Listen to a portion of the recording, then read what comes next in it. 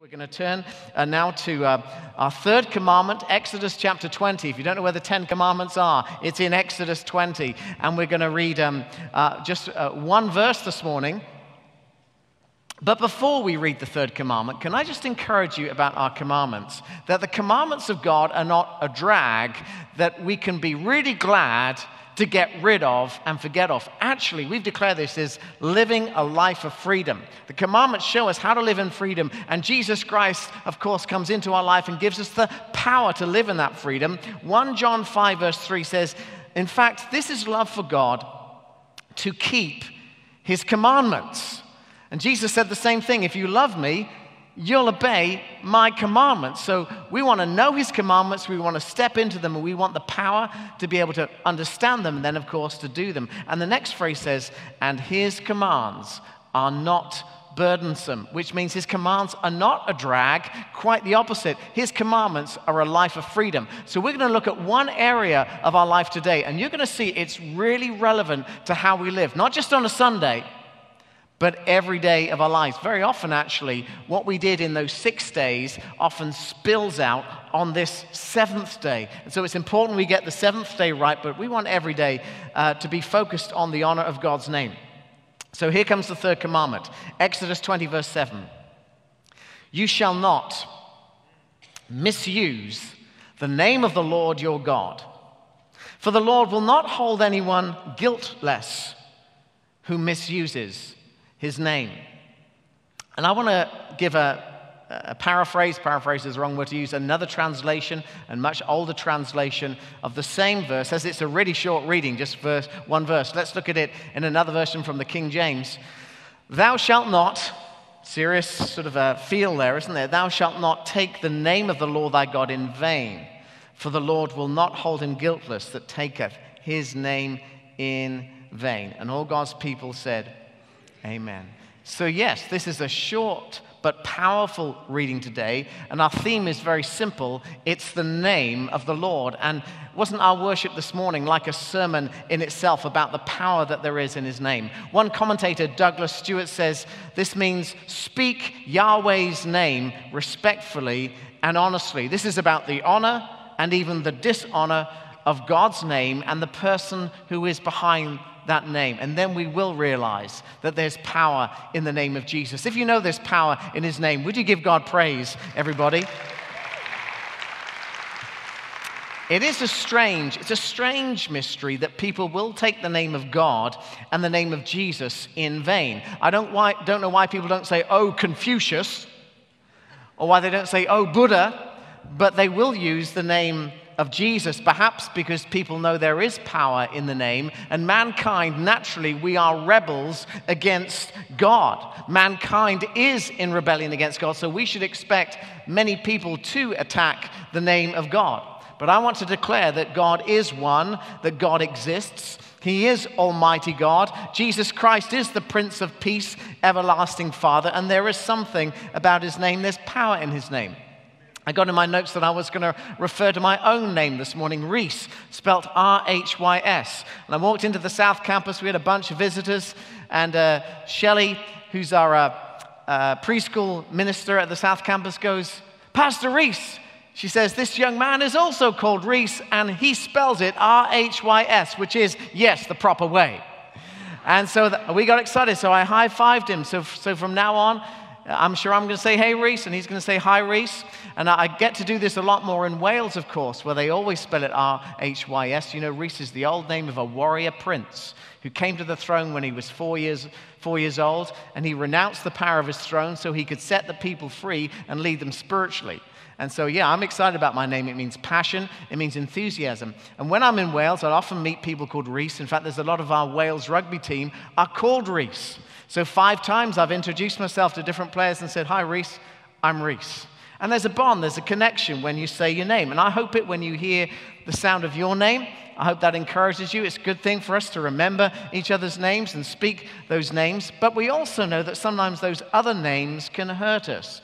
Those people that said to us, you're no good, or you're a pain, those harsh things that people say. Cyberbullying is increasingly an issue in our culture, and we stand against that in the name of Jesus, amen? People are not to be torn down, but to be lifted up and encouraging. Now, sometimes we can be touchy about our name.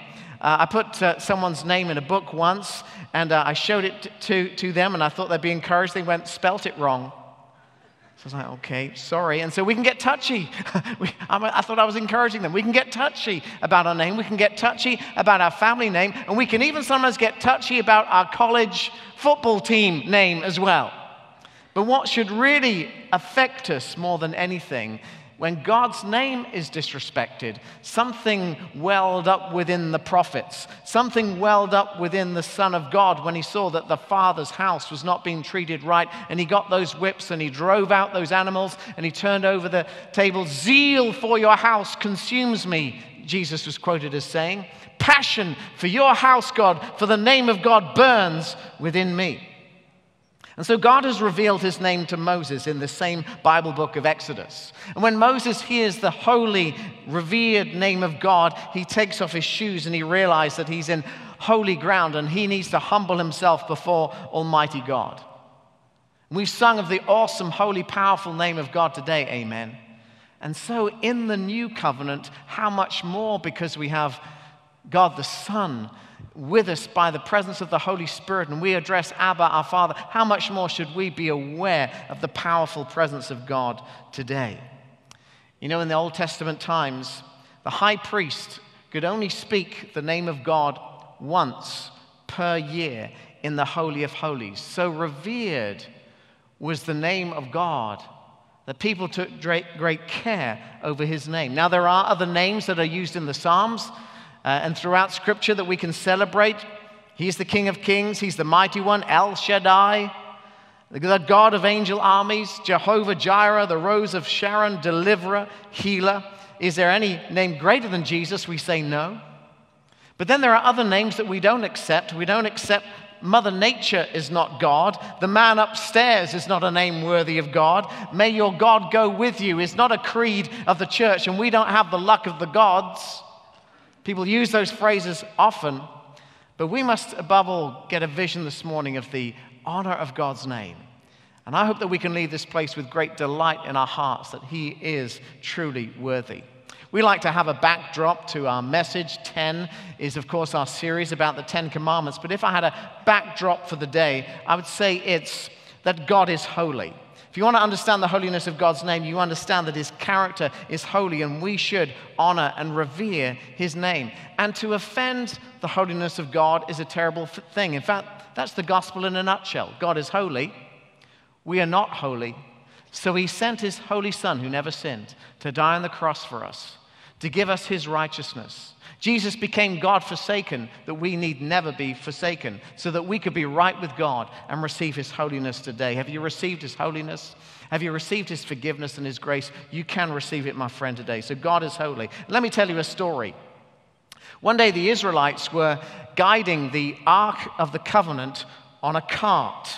And that in itself sounds pretty precarious. And if you know the Bible story, they weren't supposed to actually do that. That very holy thing where the presence of God was most manifested on earth was supposed to be carried by a bunch of people with long poles that went through the loops in the Ark of the Covenant. They were supposed to carry it, and no doubt they would rotate the priests that would carry it so nothing could ever happen to the Ark. And if one stumbled, they could all hold it and they'd be safe.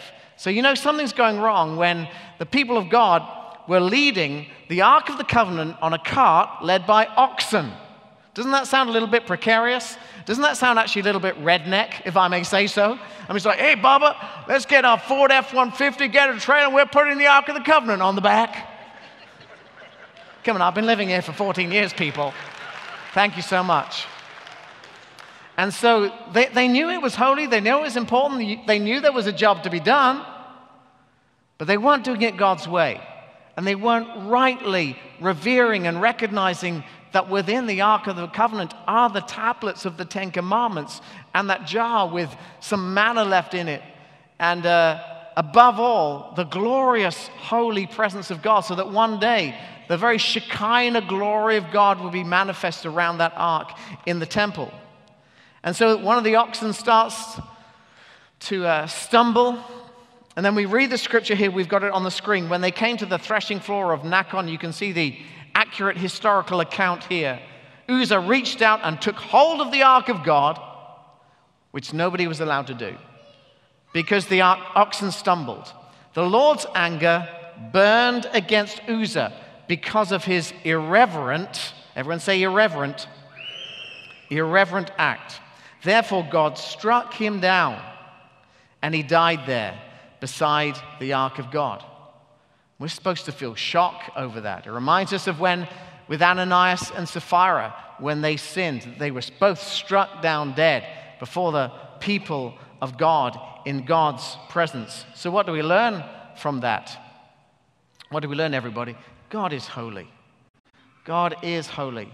And we're called to revere him and honor him. He's not too holy to get close to, but we can get close to him through the person of Jesus Christ, his son. And when we realize our unholiness, we run to Jesus and we say, God, forgive me, cleanse me. And we can do that every day. We can do that every hour. In fact, sometimes don't we need to do it every hour? Lord, I'm sorry. Please forgive me. And that's just driving through Atlanta, isn't it? But I mean, wherever we are, we can come running back to him. That's the joy of the new covenant, that we can know our holy God and his righteousness. Now, I heard someone say this. Sin is not a bad habit that we slipped into that we can undo by good habits. Can I say that again? Sin is not, though it includes bad habits, sin is not a bad habit that we slipped into that we can undo through good habits. Sin is the way that we were born. We can all actually declare, I was born this way. We were sinful by birth, and the only way that our nature can be changed is not by a change of habit. The only way our nature can be changed is by having a new nature, the personality of Jesus Christ living within us, cleansing us, washing us clean, so that we are resurrected. We are made alive. Christ in you, the hope of glory. We don't overcome sin by good habits. We overcome sin by receiving what Christ has done for us on the cross. Say hallelujah. And so I'm covered over with a robe of righteousness that Jesus Christ has given to me. I didn't deserve it, but through his cross, I can have this new personality in Jesus Christ. We need the shed blood of Jesus to cleanse us from all unrighteousness and to make us holy. So when the world says, I was born this way, I would say, yes, I was born that way too, but I'm repenting of my sin. And I need forgiveness and I need grace. The world says, no, let me celebrate this as my identity. But the Christian says, no, I have a new identity. It's in Jesus Christ, all received by his grace. Will you receive the identity of Jesus Christ? And then Christian ethics is how we live out of that. It's how we recognize the power of God within us through Jesus. We're living out in the new birth. We're living out a resurrected life. We have the Word of God. We have the Spirit of God with us today. God is holy, and we can know him and praise him. I want to praise the holy God sometime a little bit more, don't you? Would you give him some more praise? Lord, you're holy. We can know you. We thank you, Lord God. Don't try and overcome sin by a couple of little good habits. Overcome sin through the full-blown power that there is in Jesus Christ. So secondly, this is really important for us to understand. God is holy, and God's name is holy. God's name is holy. So why is this like the third commandment? Is it just like a little shift in our vocabulary? Is that what the Ten Commandments ask for us? Not at all. It's about being utterly aware of the greatness of God, being utterly aware of the holiness of God, and then all our life adapting to his life. Psalm 8 verse 1 says, Lord, our Lord, how majestic is your name in all the earth. You have set the glory in the heavens. Psalm 34:3, glorify the Lord with me. We sing this one at church, don't we? Let us exalt his name together. Read this psalm with me, everyone. Glorify the Lord with me. Let us exalt his name together. That's the heart of the third commandment. We give glory. We give honor. All of our life is to do with the honor of God. And when there's dishonor in our life, so we repent and ask God to wash us clean. And he's going to do some work in our hearts today. He's going to do some work at this altar as well. So I've got some examples now of how we can break the third commandment. Let's understand it and let's get victory this morning. Can I have an amen? Here's the first thing: using God's name disrespectfully. If there's anything doubtful about the way that we speak about God or the ways of God or even the people of God, let's turn from it. One of the watchwords of the Welsh revival was, we must repent of anything doubtful. If there's any doubt about it, don't do it. That's not God's way. The Holy Spirit will actually convict us of that.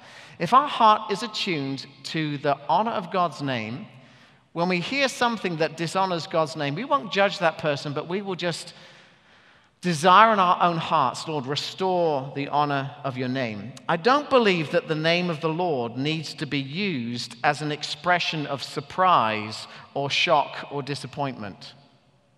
Can I say that again?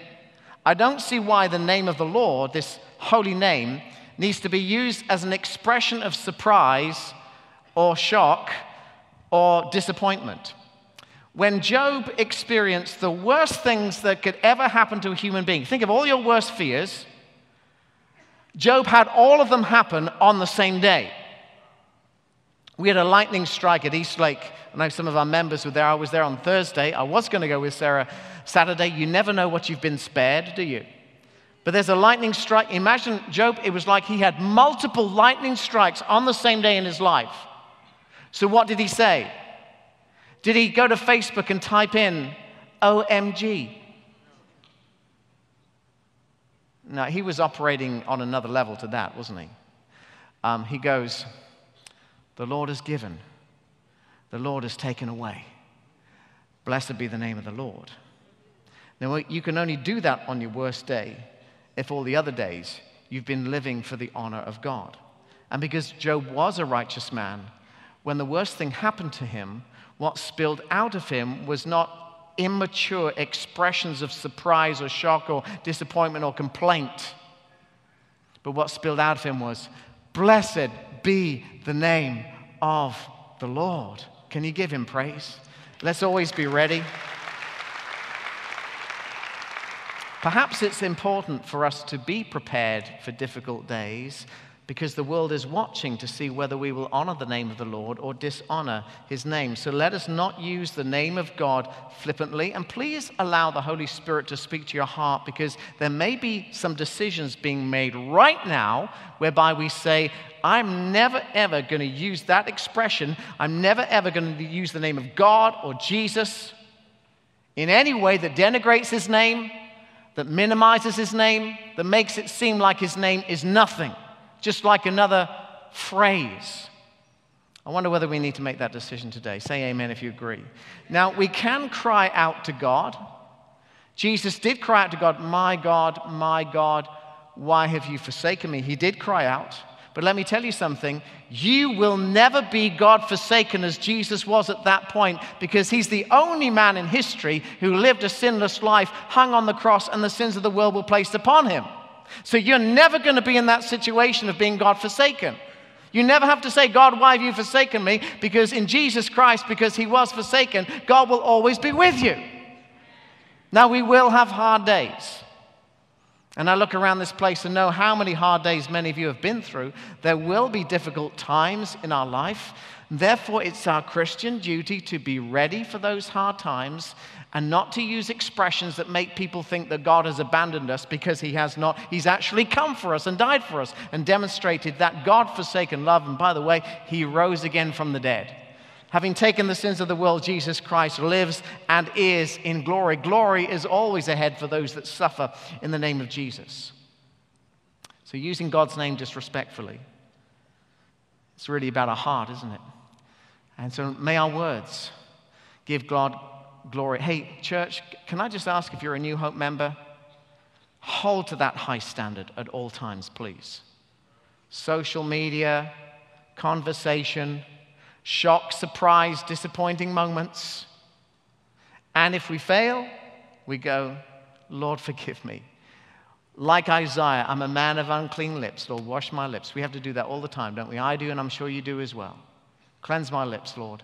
Cleanse my heart. Secondly, using God's name to get our way. I believe this commandment is connected to that idea that somehow we use the name of God. Jesus himself, when he kind of gave his commentary on the 10 Commandments in the Sermon on the Mount, he takes everything to the next level. But you remember Jesus talks about oaths. You think, why was taking oaths? Why was swearing a big deal? Because people were using the name of God to kind of say, I'm going to use the name of God. I'm going to use the fish on my bumper. I'm going to use the fish on my business card. I'm going to use the name of God kind of to get my own way and to make people think that I'm being sincere because I use the name of God and I use spiritual words. In Acts chapter 19, let's turn there, shall we? We had a short reading today, so we can handle another turn of the page, amen? Acts 19. While we're turning there, it's great to see my friends Kelvin and Wynema, my neighbors who've moved away to Florida, and it looks like they're back in Georgia now, here to stay forever. Is that an amen, or are you just visiting? Let's welcome back my dear friends. I love these guys. Some Jews went around, Acts 19:13, some Jews went around driving out evil spirits, tried to invoke the name of the Lord Jesus. They tried to invoke the name of the Lord Jesus over those who were demon-possessed. This sounds like a problem already, doesn't it? They would say, in the name of Jesus whom Paul preaches, I command you to come out. I mean, they'd heard Paul do this, so they thought, well, even though our heart is not right, even though we're not sincere believers, if we use a particular phrase, then there will be power in that phrase. And obviously as Christians, we don't believe that. We believe that if we declare something in the name of Jesus, that's the very heart and soul of who we are being declared. And so they would say, in the name of Paul, in the name of Jesus, whom Paul preaches, I command you to come out. 7 sons of Sceva, a Jewish chief priest, were doing this. One day, the evil spirit answered them, Jesus I know, and Paul I know about, but who are you? Then the man who had the evil spirit jumped on them and overpowered them all. He gave them such a beating that they all ran out of the house naked and bleeding. We don't use the name of Jesus. We don't use the name of God to get our own way. We don't use the fish sign to get business. We don't use church membership to climb socially. We don't use church for politics.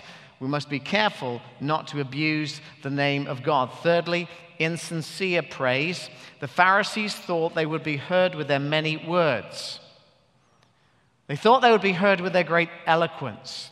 Do you know how long the longest prayer in the Bible is? 6 minutes. Hey, I've heard some people pray so long in the prayer meeting that the Holy Spirit has long left the building and they're still going on.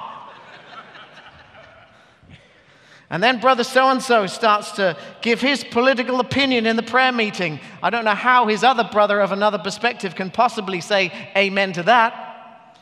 And so, insincere praise, insincere words. Fourthly, speaking words that are not fitting to our life. I tell you what, I won't ask you to turn to Ecclesiastes. That's a little harder to find, isn't it? But let me just speak this one verse out. When you make a vow to God, do not delay in fulfilling it. When you make a vow to God, do not delay in fulfilling it. And so I encourage you, for your baptismal vow, be faithful to your baptism. If you've had parent dedication, you've committed your children, be faithful to your vow. Be faithful to your marriage vow.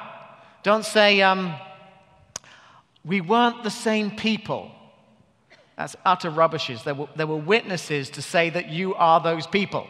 And that you made a declaration for better, for worse, and sickness and health to the end of your life, to be faithful to them, not to have wandering thoughts, not to do pornography, not to fall in sin, not to hate each other, to forgive each other. The covenant was laid out clearly.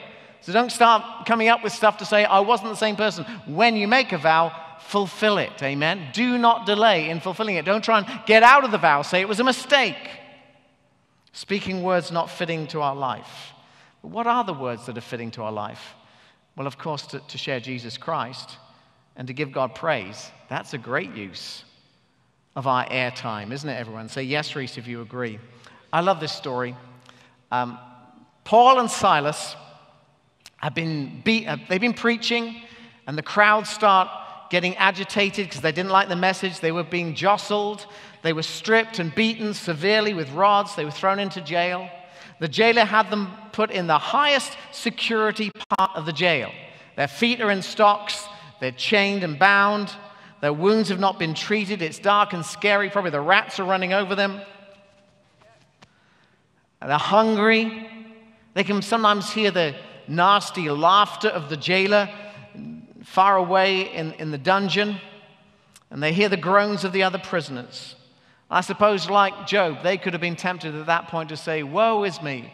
Isn't it all gone wrong? But because their hearts have been filled with Jesus, because they truly were proclaiming Christ as the resurrection and the life in their own heart, when the bad stuff happens, what is it that spills out of their mouth?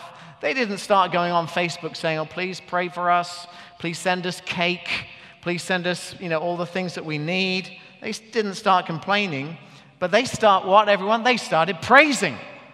They started praising in the jail. That's a challenge to me. Would I first think about praising? I think most of us would want to call our lawyer, first of all.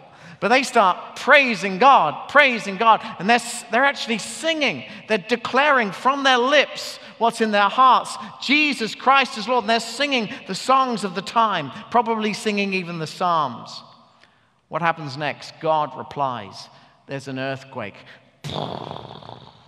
And their chains come off, and the doors swing open. In no time, the jailer is repenting of his sins, asking for mercy, and then he's getting baptized, his family's getting baptized, they're washing the wounds of Paul and Silas, they're becoming Christian community. I don't know what happened to the other prisoners, but surely they were powerfully affected by this. Praise makes a difference. My people praise God. And I think that's often the challenge, isn't it? That we get disappointment, we get surprise, we get pain, we get grief, and we stay there. And instead of learning from Job, instead of learning from Paul and Silas, we get stuck in those words that spill out and not what we need, amen? Instead, they praise the name of the Lord. Everybody say praise. Say praise. Say praise. Now, who likes college football? Come on, I know y'all. Who likes college football? Don, you got to be honest with me. Maybe not at the moment, but college football can be a little bit of fun. And sometimes we get excited, and sometimes we get disappointed. We have these cheerleaders, and we throw them in the air, and hopefully we catch them at the end as well. But people get very excited by college football, and we try and join in with the fun from time to time. But you've heard this applied so many times. How come we do get so enthusiastic about Friday night football, cheering for our kids, volleyball? I've been there with your sisters. Sisters, you can really cheer when it comes to the volleyball. I know Al wouldn't even sit next to Shelley, and I wouldn't sit next to Louise. They make so much noise cheering for their children when they're playing volleyball. Is anybody here this morning, by the way? Am I living in the same world? I think this is who we are.